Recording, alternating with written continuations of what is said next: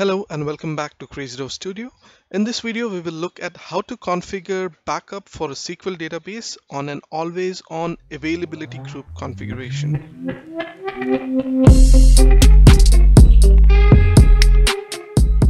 SQL Server Always On is a high availability and disaster recovery solution introduced when SQL Server 2012 was launched. Now there are two configurations for Always On. One is clustering and the other is availability group. Now clustering is a configuration wherein you have a shared storage between two or multiple nodes. So today we will be looking at the backup of the SQL data on an always on availability group. Now an availability group configuration is wherein data or the database is replicated among multiple nodes of an always on availability group cluster. Unlike traditional clustering where a storage is shared among multiple nodes and the storage is owned by different nodes whenever there is any issues with the active node, the availability group is a scenario wherein the data actually has multiple replicas across all the nodes that are part of that particular availability group. The configuration of the availability group looks something like this. So I just wanted to take you through the configuration and how it looks like so that you have a better idea of what you might be looking at. So in our configuration here, I have two nodes in my availability group, and as you can see, the configuration, the availability group name that I have is called as SQL underscore AG1. No, there are two replicas as you can see here.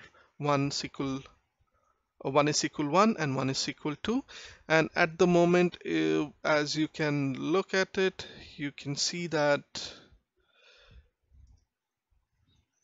the SQL 2 is the primary node and SQL 1 is the secondary node, and the databases that I have shared across is DB1. So if I drop this down, you will see that we have other databases here as well. So these are all private databases or databases that belong to that particular instance only, and the ones which are shared or made part of the availability. There are a few configurations that you would want to look at before you configure the backup itself.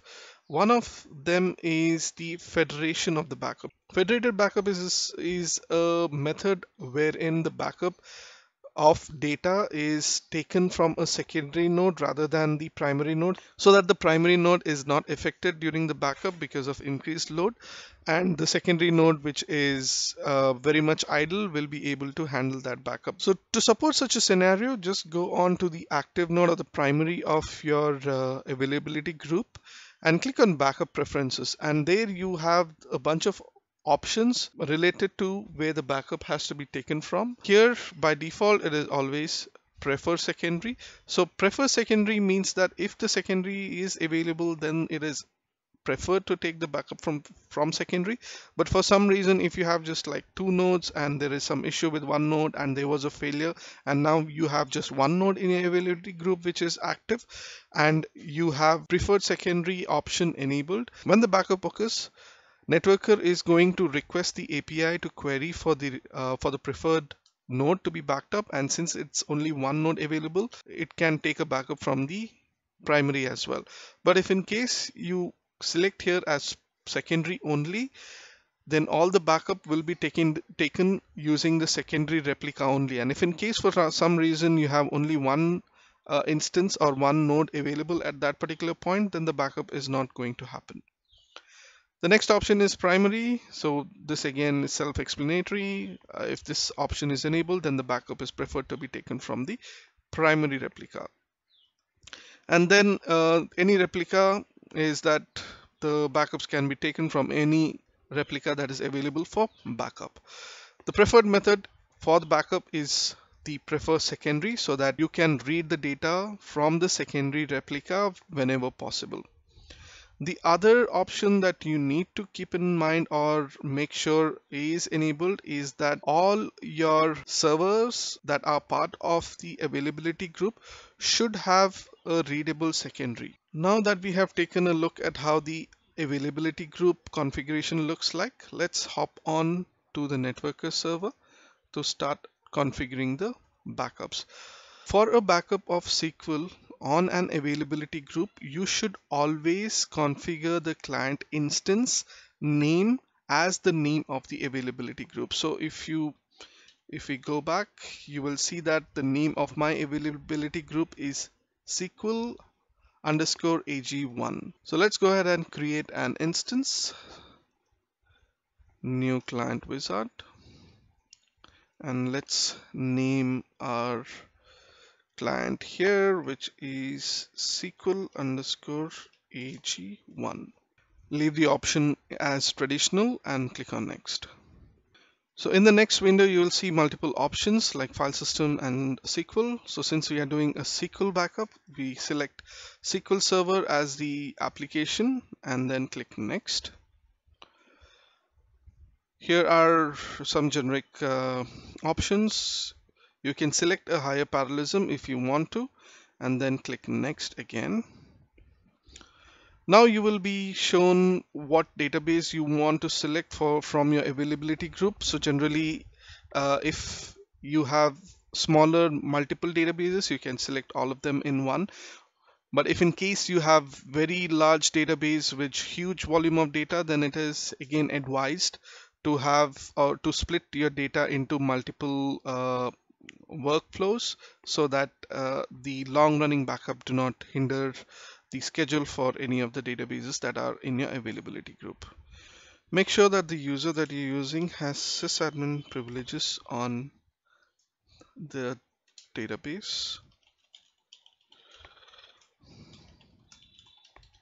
And then click next. So here you have some advanced options for configuring the backups for your SQL Server. So a few of them are related to compression. It is not advised to enable compression or encryption on the backup that is being stored on a data domain, because this will directly impact the deduplication factor of your database. You can enable database consistency checks if you want to. So what this does is it checks the consistency of a backup before starting the actual backup. This is going to take additional time and might impact your backup window. There are a few other options related to the log truncation. You can also enable striping in case you have a large database and want to create multiple stripes out of the database, so you can make use of multiplexing and have more streams created from a single database. So this is mainly required whenever you have a very large database. If you have subsequent small database which fits into your backup window, then you can leave it to one stripe. Summary of all the options that you have just selected. Take a quick look on the instances, client instances that you have. The client configuration wizard, when you configure an availability group, creates the relevant nodes that belong to that particular availability group automatically. So right now you do not see any client instances here with which are related to the SQL Server. So let me go and hit create, and you will see that it is successfully added all the clients. Click on finish, and here you go. So we have these two selected, and the SQL 1 and SQL 2 created, which are basically the nodes of the availability group. And the availability group itself, the save set is MS SQL. So whenever you have an availability group, you have MS SQL hash and name of your availability group. So let's just quickly take a look at the properties. So nothing much relevant on the general tab, but here if you take a look at globals 2 of 2, you'll see that the administrator at SQL 1 has been added automatically to this group. If in case you want to allow so this is mainly required during restoration, because the restoration is to be done on the target. All other information are general information. So whatever advanced settings you had selected, that will show up in your application information. So let's go ahead and add this to any of the group that I have. I think I have one for SQL, so let me just add it there and select OK. So I also wanted to show you the configuration of the workflow, especially the level. So if you take a look at the backup action, for backups related to SQL using NMM, you have three levels available to you. One being the full backup, which mainly means that it will back up the entire database along with uh, all the logs and so on. The next is called the logs only backup. So logs only backup is, I think, what I have. Yeah. So logs only backup is wherein only your transaction logs are backed up and purged. Then you have the cumulative incremental backup. So cumulative incremental backup is nothing but another term for differential backup, if you're aware about differential backup. Cumulative incremental backup backs up any changes that have been done to the database since the last full backup. So in my setup here, I have configured a full on Sunday and log only backup for the rest of the week. Let's look at the other configuration that is available to us. So here you have the browse period and the retention period. For a SQL backup to be restored, it has to be browsable. A recoverable save set of a SQL cannot be restored. So always try to keep the browse and the retention period same for SQL backups. So here you have overrides, and here is the summary of what you have selected. So if you can see the action, it has a full and transaction log backup for the rest of the day. And let's click on configure to finish that. There are certain requirements where you would require a transaction log backup to be run every hour. So in such a scenario, you can keep the interval here as 1 so that your backup runs every hour. Also, if in case you have a scenario wherein you want to run the transaction log backup every hour, every day, but once a week you want to take one full backup, maybe on a Sunday, then in such a scenario, what you could do is you could set the interval to 1 hour, meaning that this particular workflow runs every 1 hour. Then in the backup action, so what you could do is you could select the level of backup that you want to run for the rest of the day.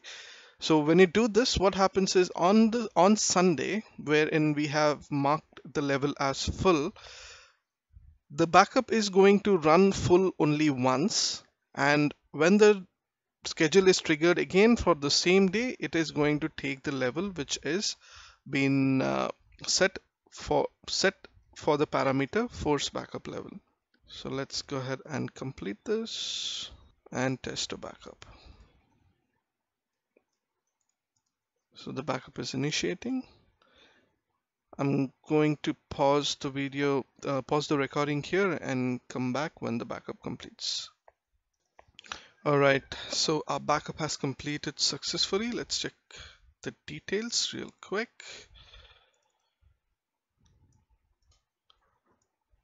Okay, here you will see that we have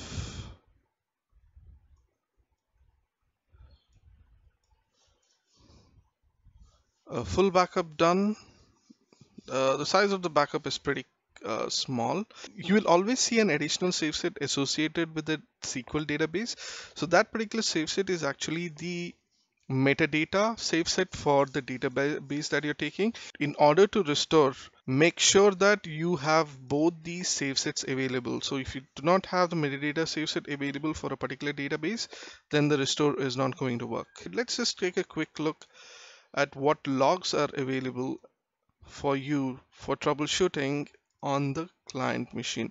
So I am right now on, so my active node is SQL 2. So I'm on SQL 1. So according to our configuration, the backups are supposed to happen on the replica server. So SQL 1 is the replica server at the moment. So if you see here, it is secondary. So let's just take a look inside the logs. So program files, EMC networker, NSR, and the logs for NMM are under app logs. And let's open this up. So there are two files which are of importance to us, the xbsa.messages and nsr SQL SV. If in case there are any issues with your configuration like missing aliases, maybe the IP name resolution is not working, or any of the communication related issues, will be logged as part of the xbsa.messages. Any other backup failure logs related to the interaction with the SQL API will be part of the NSR SQL SV. So let's go ahead and open this. Let's go to the last instance that we just did. All right, so here are the entries in our logs. Please ignore the time because there is some time difference between my SQL server and the backup server. So if you see here, you'll see that the SQL NSR SQL SV command is run, and there are a few debug related logs, and you will see that the backups completed successfully. So if in case there are any failures, these are the two logs that you can look at to get any insight on the failures or errors that you have. Thanks for sticking with me till the end of this video. I hope you found this useful. If you have any questions or comments, share it with our community in the comment section below, or you can drop me a message at my Twitter account. I will see you on another video. Goodbye.